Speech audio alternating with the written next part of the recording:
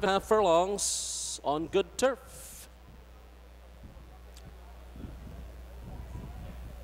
They're in the gate, and they're off. Lancelot shows speed. Illegal Prince too down toward the inside. Up on the outside comes Little Chelsea flashing speed, and Disc and Run comes away in the top flight.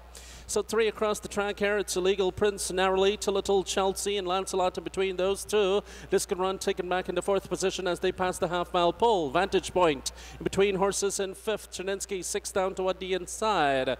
But then followed by Settled the Account from 7th, and Heat is on, and Heat of the Moment moving next, followed then by Gold Express, who's circling horses and coming on well toward the back there against the odds.